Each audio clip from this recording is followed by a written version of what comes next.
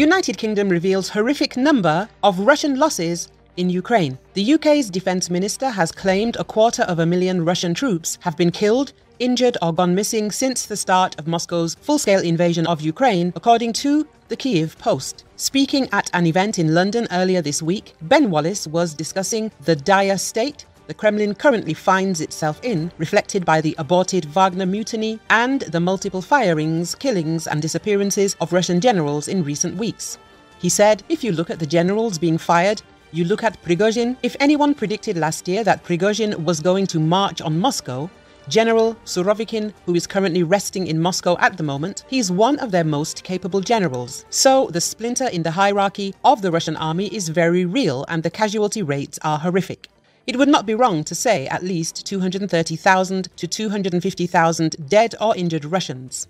The exact numbers of soldiers, both Russian and Ukrainian troops, killed and injured since the start of the full-scale invasion have been notoriously hard to verify.